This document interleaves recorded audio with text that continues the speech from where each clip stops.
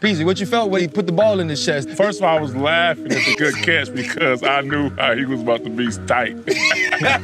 When he made the catch, I'm like, oh, wow, that was a crazy catch. And I told him, I said, man, you know you're going up on SportsCenter. When he came over there, I was just watching his body language. When he threw the ball, he threw it back, but he was so mad, he's still wondering, how did this dude catch the ball? He couldn't even think about getting the ball thrown at him. He didn't even care about that. If I got to make you do an acrobatic catch like that, then that's good on my part. Obviously, I don't want you to catch it, but if you got to do something crazy like that every time, then I know I'm in a good position. This is the league. You can be in perfect coverage, and it's going to happen.